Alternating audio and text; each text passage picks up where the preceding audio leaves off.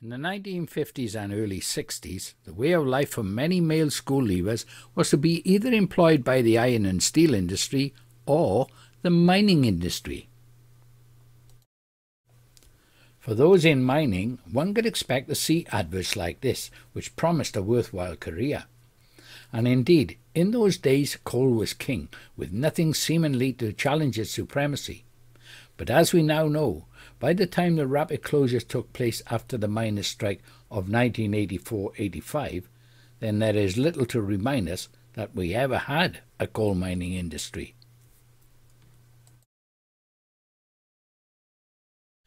In order to reach Oakdale Colliery, people living in and around Pontypool would find themselves waiting for a Jones or red and white bus, which would take them as far as Crumlin, where they would disembark and wait for another bus company named Westmont Buses, who would then take them to the vicinity of the colliery. When it came to attending the technical school, one would simply travel directly to Abertillery by bus from Pontypool.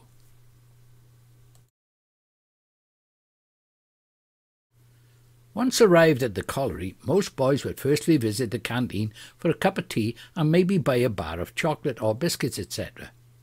But for many of the trained workers, tobacco in the shape of a knot or twist was purchased and sometimes transferred into a brass container like this, which is really a snuff box, but as seen, sometimes used for twist, and in order to keep it moist, some miners would wrap it up in a dock leaf. The twist in this form was meant for chewing but not swallowing, the idea being that it helped rid any coal or stone dust that was being breathed in while in the mine workings. This meant that every so often the excess twist, having been extensively chewed, was spat out. Some miners regarded the habit as being nasty and horrible. Another item was snuff, for other miners would have snuff boxes like the one seen here, and which for some, a pinch of snuff was the order of the day. The older miners also carried a timepiece, but not in his pocket unprotected. The fine dust was the enemy of man and machine, as it would find its way into any niche or crevice. Therefore, the miner's watch would be carried in a protective brass container, like this.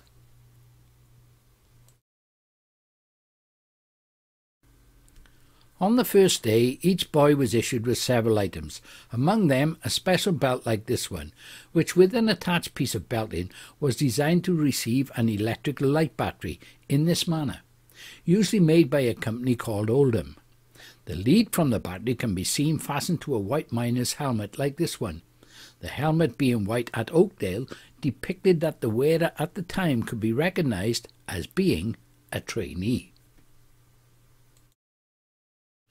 Good underground footwear was essential, so each boy was issued with a pair of green boots fitted with white steel protective toe caps that looked like this, and which also, like the white helmet, had the effect of distinguishing that the wearer of the boots was only a trainee.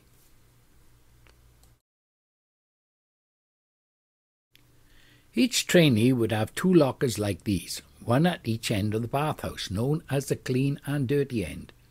The idea being that he would strip off his clean clothes and secure them in the clean locker. At the same time, put on a pair of flip-flops, wrap his towel around his waist, and then carry his soap, flannel and soap dish while making his way from the clean end through to the dirty end in order to dress into his working clothes. Once dressed, the trainee was instructed to try to safeguard his working boots by applying grease to the leather. An ample supply was applied with a brush to the boots just before leaving the bathhouse. At the end of the shift, and having stripped off his working clothes and deposited them in the dirty locker, the trainee would again pick up his soap, flannel and soap dish and make his way here to the showers, prior to changing back into his clean clothes at the clean end of the bathhouse.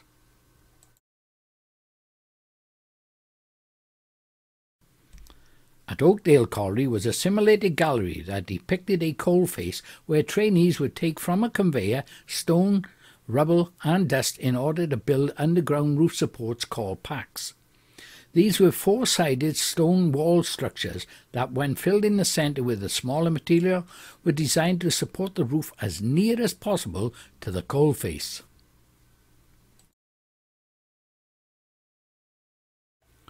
Of course, going underground for the first time was quite exciting, having firstly to gain a cap lamp from the lamp room and have it fitted properly in order that it would be as comfortable as possible. The weight of the battery usually positioned on one's right buttock, while the lead would pass under the right armpit to where the lamp itself was slid into a metal mounting at the front of the helmet, while the rest of the loose lead, as already explained, was then secured with a tie or clip at the rear of the helmet.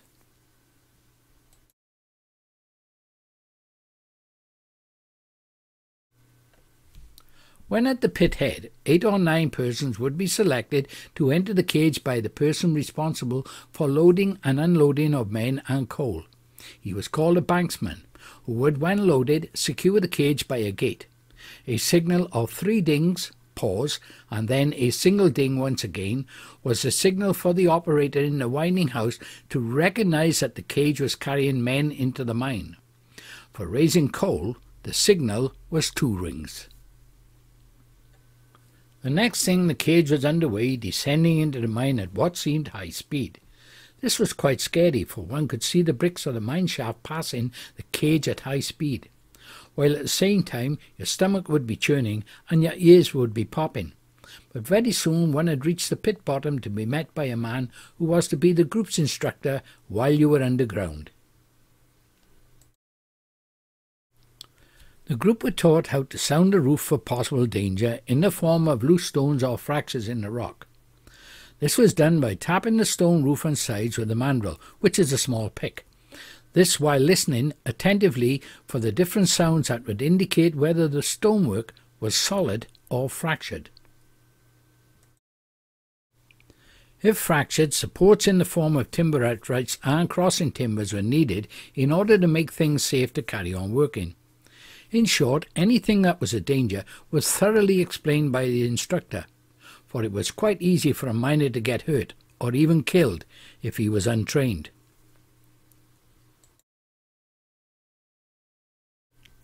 Even though hydraulic propping at this time on coal faces was quite common, loads of timber was still being used on both coal faces and underground tunnels, so each trainee would be expected to know how to use the tools needed for the many different jobs, among them how to use a saw and a hatchet.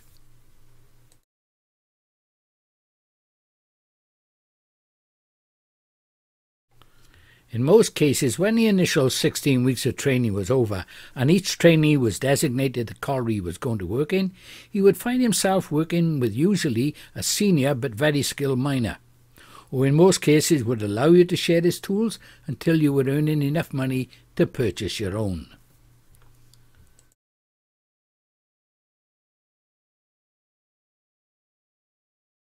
Remember, each trainee was exactly that, for until he had worked underground for an extensive time, he would have to be seen to have acquired enough knowledge of the mining process before he was allowed to work on his own, and indeed could not be seen as fully trained until he had done his training at the coalface, for this without doubt was the most dangerous area of the colliery.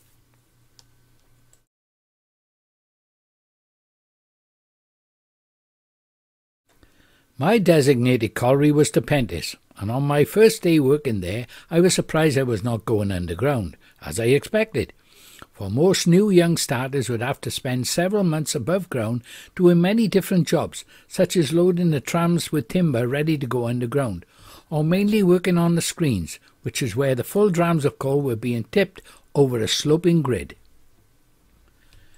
This would remove the small and dust directly into an awaiting coal truck beneath, while a remainder of lump coal would find its way onto a slow-moving belt, where boys and men would be clearing away any unwanted foreign objects, such as stones, metal, wood or paper, leaving clean coal only. When it came your time to go underground, then firstly a lamp was collected from the lamp room, but of course it was very important that a record was kept of those working underground, and this was done by issuing each miner a token called a check, like this one. When the lamp was removed, the token was hung on a peg in its place, as seen here. It seems these rings, bezels on the face of the lamps, could represent different jobs in the coal mining industry, such as electricians or fitters, etc. But there does not seem to be a clear amount of information available, apart from several people being sure that green was for mine rescue and one or two others that the fitters was yellow.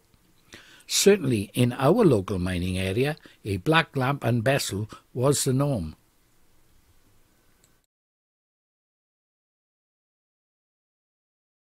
Also, from the lamp room, another type of lamp was issued to the senior miner to ensure no gas was present at the working place.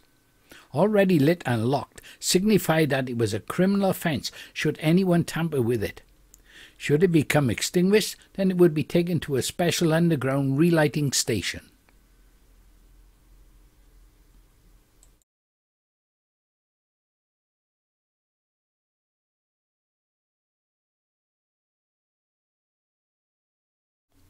This is an exploded view of a miner's lamp. This lamp is known as a Garforth and was chiefly used by colliery overmen and firemen for gas testing. It is similar to the normal lamp except it is slightly smaller, but its main feature was that it could be relit by an official. From the right is shown the fuel reservoir, which held sufficient fuel for about 9 hours burning. Next is a securing ring, which when tightened held the glass with the two asbestos washers and the two gauzes together inside the bonnet of the lamp, thus giving a gas-tight seal.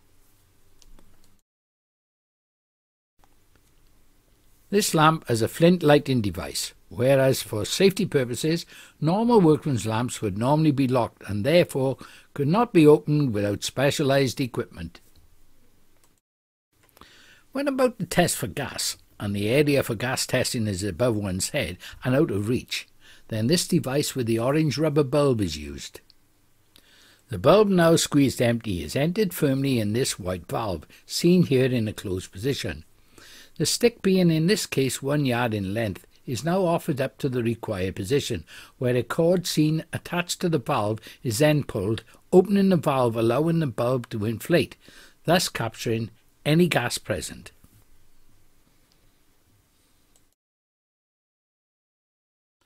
With the gas now captured in the bulb, a plug is removed from the bottom of the Garforth lamp and the bulb inserted. With the lamp's flame now level with one's eye, a true gas reading by a trained fireman, etc., can be taken.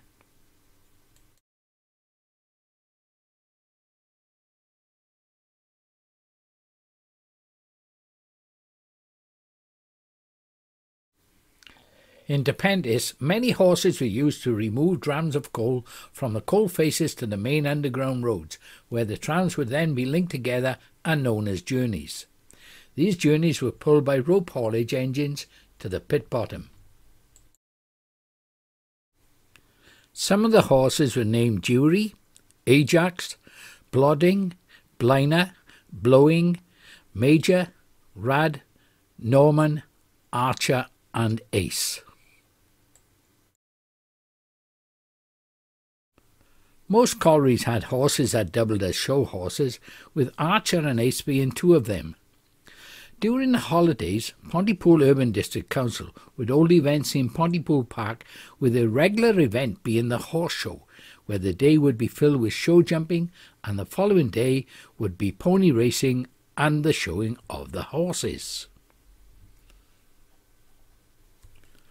Horses working underground would have their manes and tails cut short due to the dirty conditions of work. But to overcome this at the shows, the handlers would plait ribbons in their manes and tails. The colliery horses were the prestige class, and as many as 40 of them would be judged, and when the best were chosen, the handlers would go wild with delight, and if the prize was won by a local colliery, the whole crowd would cheer as if it was the World Cup. All these horses had their own different traits. This is one recollection by my brother of a little pony working in Dependis colliery by the name of Corrig. Corrig was a small pony with all the brains that any horse could want, and would use all of it to either help you or to make you despair. The one thing that Corrig did not like was for handlers to shout at him, which was usually the case with a stranger trying to be macho with him. His usual haulier was a man called Fatty Williams, who loved the little pony and always bought him a treat in each day, such as an apple or some cabbage and other vegetables, etc. My brother said it was funny to see the pony at break time, waiting for his treat. Sometimes getting impatient, he would nuzzle up the fatty who would tease him a little by pretending that he had nothing for him, or push Corrig's nose away. This would see Corrig running down the roadway, kicking his feet in the air and squealing. He would come back and Fatty would say to him, "You bad boy." Corrig would then hold his head down in a sheepish manner, waiting for his treat. He also liked chewing tobacco, which the miners would give him, because once he smelled it on you, he would nuzzle your pockets and be a plain nuisance until you gave him a bit. Corrig was such a small pony that he learned that to pull trams up slopes he had to go very fast, so almost all the time the little horse almost galloped around the headings.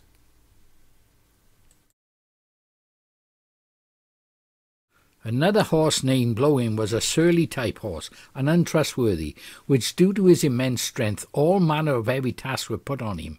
Also, he was prone to taking a nip out of you, and if you were to come alongside him without warning, he would lash out with both hind feet. And in addition, you would have to be careful not to walk the short side of him, as he would lie on you and pin you to the side. Underground horses were tacked almost the same as ordinary horses with a collar and harness. The difference being that the ordinary horse's harness was secured to shafts of a trap or cart. Underground horses had a U-shaped iron rig, also called a shaft, and also held in place by the harness as seen in this image. To attach this shaft to the tram, an attachment called a gun was used, this being shaped like a swan's neck. The haulier would attach the lower part of the tram, while the top part was inserted into a square box in the shaft, which in turn secured the shaft and gun together with the use of a heavy-duty pin. Whenever trams were moved by horse underground, a gag would have to be used. A gag was a piece of shapeless steel bar that dangled from the rear of the tram, so that if the horse slipped while going uphill, the gag would dig in and stop the tram running backwards. As well as removing coal from the coal faces, horses were also used to carry full trams of timber, hydraulic props, and bags of stone dust to the faces and to where the advancement of underground tunnels were taking place. One of the very first jobs underground I was involved in was scattering bags of stone dust around where coal dust had settled, which meant just about everywhere.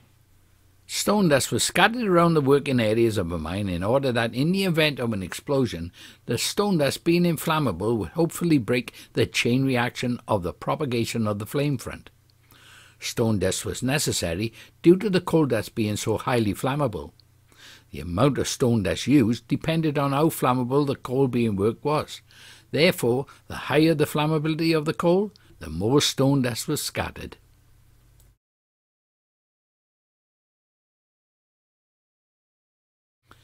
In the early days of propping up of long-wall coal faces, it was done with the aid of stone wall packs like I've already mentioned, plus a lot of timber. But after the war, it was found that the aircraft industry had an excess of something that would revolutionize the coal industry, in the form of hydraulic legs that were made to aid the smooth landing of heavy bombers such as Lancasters. As far as mining was concerned, these legs could be converted to prop up coal faces much safer than timber props. For instance, the timber props had to be taken out as the face advanced, and it was a very dangerous part of the job. But the difference of the Doughty hydraulic prop was that it could be lowered gently from a distance, allowing a roof weight to come down gradually.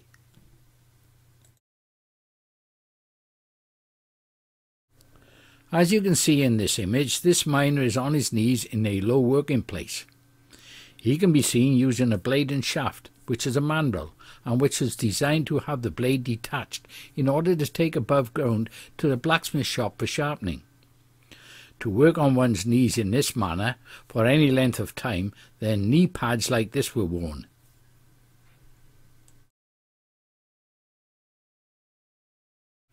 In order to advance underground tunnels, then in most cases explosives were needed. A series of holes was then bored, and then when completed, an experienced shot fire would be sent for. He would prime up the holes with explosives and detonators and wire them up to an exploder like this.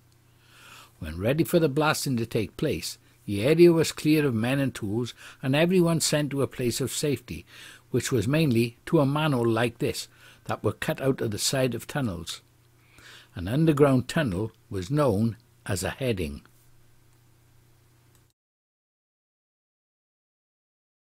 Of course, food underground was also something to be carefully looked after, as there were several creatures that would be only too happy for a miner's food to be left unattended. These were rats or mice and a horrible cockroach beetle the miners had named as Red Indians. And of course, the horses, if given a chance, would steal food. So men would carry their food and water in tin boxes and water jacks like these.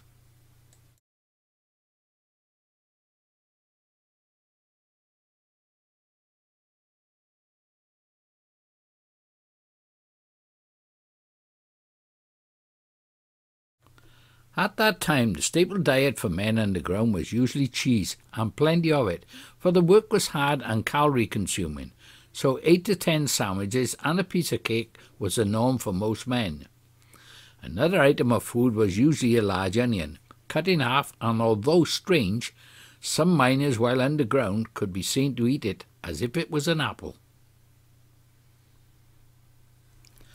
Alongside an underground tunnel was the pipes that carried the water from the pumps, and every so often a tubular container could be seen at roof level which contained a stretcher for those involved in an underground injury or a fatality, for they were commonplace in the industry.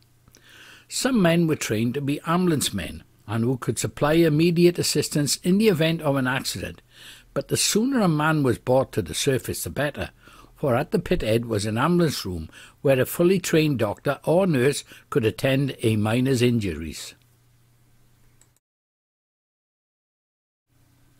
Just before I finish, I hope those who have watched this bit of underground memorabilia enjoyed it, while at the same time any miners who watch this will no doubt have many fond memories of Oakdale training and working in the coal mining industry. While at the same time, no doubt, they will also remember sharing in the leg pulling and the good-natured banter that came with the job. Of course, the work could be very hard and difficult and at times downright dangerous, but I'm sure that most would agree that the important training at Oakdale played a major part in one's safety. Even so, there is no doubt that the cost of removing coal from the coalface came with an enormous price in accidents and fatalities. But on saying that, many enjoyed the experience of being a miner, and listening to most of them today, they all seem agreed that the trust and camaraderie shared was second to none.